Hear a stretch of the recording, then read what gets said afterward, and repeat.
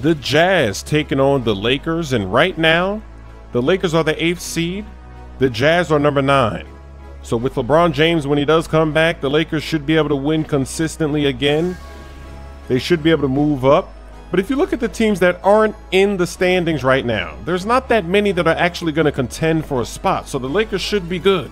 As Brandon Ingram gets the big slam. Donovan Mitchell scored 33 points tonight. Euro stepping his way to that layup. He also had 9 assists in this game. Another pick and roll. He's going to get to the basket and he throws it down over McGee, and the celebration was hilarious. Look at him. Got to take one more look. He just missed that block. He was about to get stuffed and just moved it to the side. That is a momentum booster. Lakers are down big. Kuzma gets rejected by Donovan Mitchell. That leads to Rudy Gobert getting a wide open slam.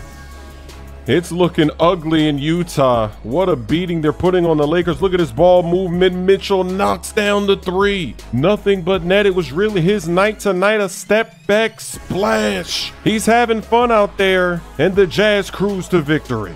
Look at this, the first play of the game. Oh, it's a lob. Oh, it went off the glass. I heard it hit the glass. Is this a fake video? Ben Simmons off the corner of the backboard. Who does that? He's a savage. It's right on the money. That is funny.